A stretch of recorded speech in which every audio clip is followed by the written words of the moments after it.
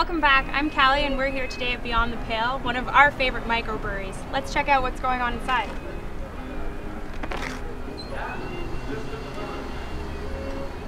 So I'm inside here with Rob and Shane, brewmasters and owners of Beyond the Pale, and we're gonna learn a little bit more about the company itself.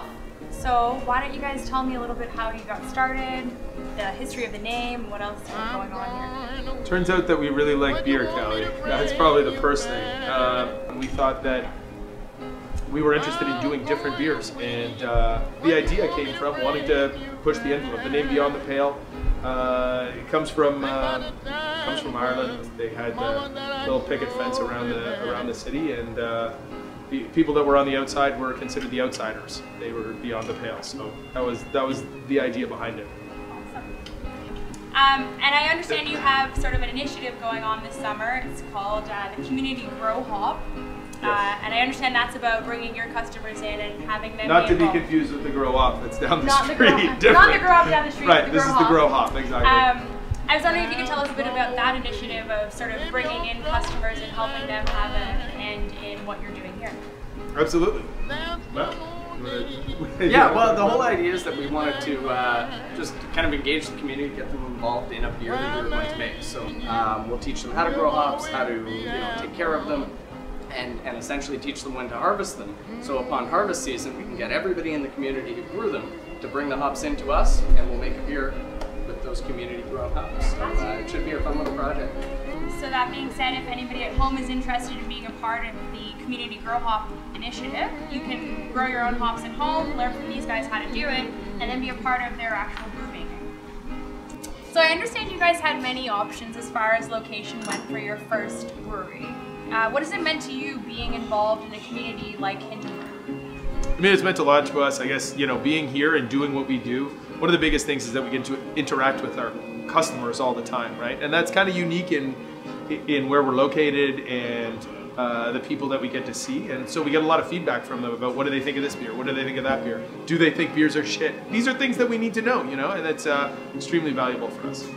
And was that sort of a driving force in deciding to open your new location within sort of, proximity to where you have sort of founded your company? Was that a deciding factor? Yeah, we wouldn't have moved if we couldn't have found a space close by. We found a space local, nearby, same kind of retail philosophy to the area, and yeah, it works. Without losing a clientele base, obviously. Absolutely. So would you guys be open to taking us on a tour of the things you have going on here and maybe letting us know about what you're hoping to do with your new space and how you're hoping to sort of impact your Depends, production? Callie. Would you be open to doing 5 shooters of beer before we go? I mean, I've never said no to beer shooters. Oh, well, in that case.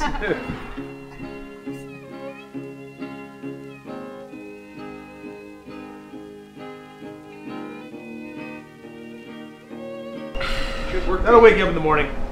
Okay. Onward.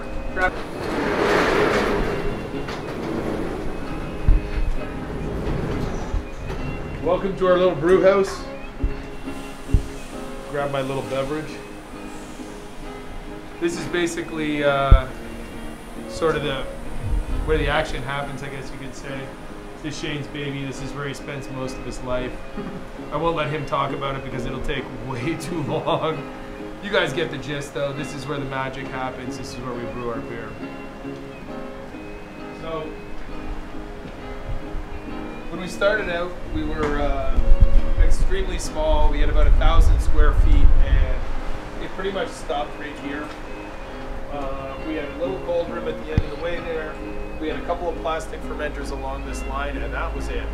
And we realized pretty quickly that that wasn't going to work, so we punched a hole in the wall. So why don't you? So basically, we came through the wall, moved back here. You can see we moved from 3 to 5 plastics. We still use them. We also got a sweet loaner from Bose, and they gave us 2 fermenters and a couple of bright tanks, which are in our cold room over here.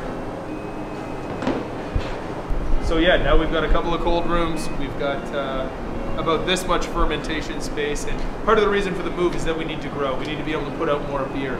Our capacity here, we put out around 14,000 liters a month, and it's just not enough. So. And how do you hope to change that? With your new location, obviously you're going to have more space. You're going to have an ability to produce more at a faster rate. Bigger system.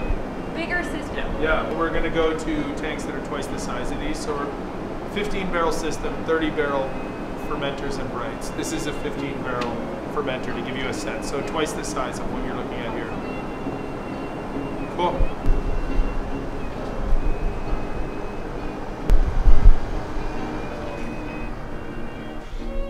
This is sort of the end of our tour. We're in a pretty little space. As you can see, this is why we're busting out of the seams right now. We got our little office space up top that we squeeze a couple people into in our back room. But the brew house is where the brewing business gets done. This is where my business gets done. And so moving forward, we're looking forward to sort of seeing what extra space you're going to have and how you're going to be able to accommodate more people in your new facility. Yeah.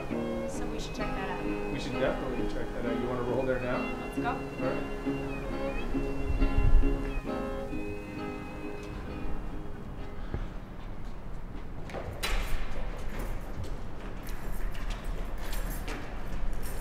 Well, this is it. What do you think? Wicked.